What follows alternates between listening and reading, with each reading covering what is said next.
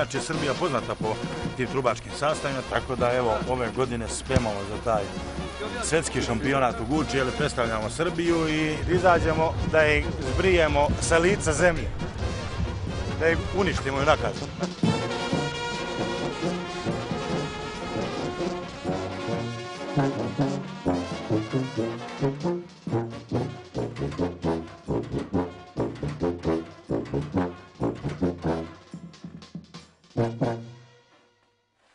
Well, we come on strong, okay?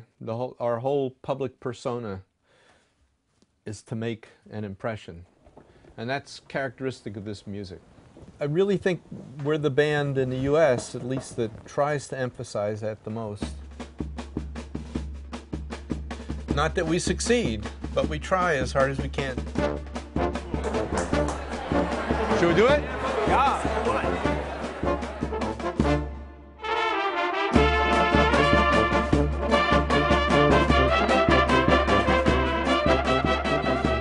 The Balkan music, there's really an allure. It's really gutsy music.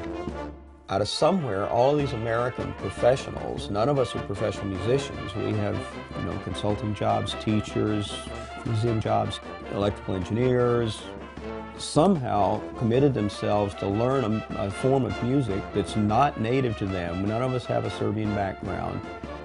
I've known about ZU for my whole life. Like, I was blown away that they would want me in their band. I think the only thing better is playing in Serbia. It's this little town in the middle of nowhere, and then all of a sudden people descend upon it. And during this week in August, it transforms into the closest thing I think to relate to in the U.S. is Woodstock.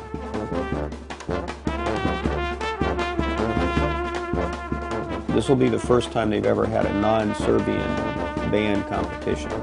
We are invited to play in that competition. And the band is going to be competing for the United States. During the war, we didn't go to Guča. By the last time we went, we could feel tension. We've had some ugly experiences there in the past. We'd been bombing them. There's a great deal of thought in Serbia that, we're blamed for everything, they hate us. Tell them who we really are when you go home.